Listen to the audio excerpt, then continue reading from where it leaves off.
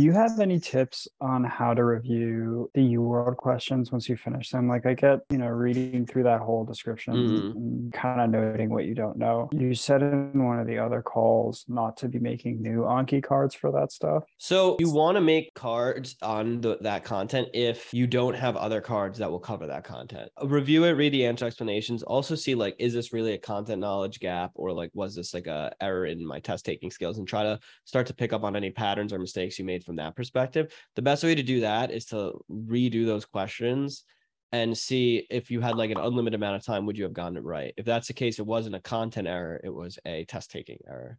Like you couldn't keep up with the speed or the strat, or there was a strategy missing, you didn't use the right part of the passage, etc.